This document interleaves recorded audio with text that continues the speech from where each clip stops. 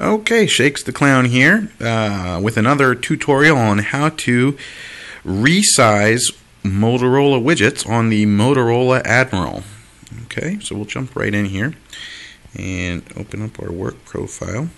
So you can see I've got a blank screen, so I'm going to go to the Motorola widgets and select calendar.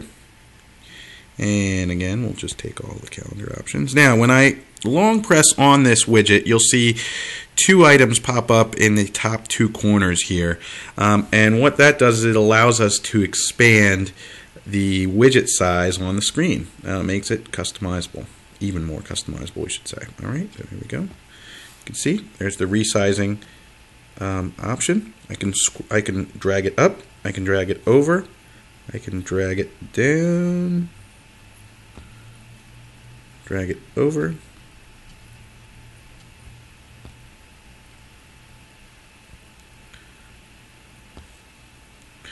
anything I need in order to best fit my needs. I'm partial actually to the longer screen there because I've got so many things going on during the day, wrestling practice and whatnot. So there you have it. That's how you set up how you resize widgets on the Motorola Admiral.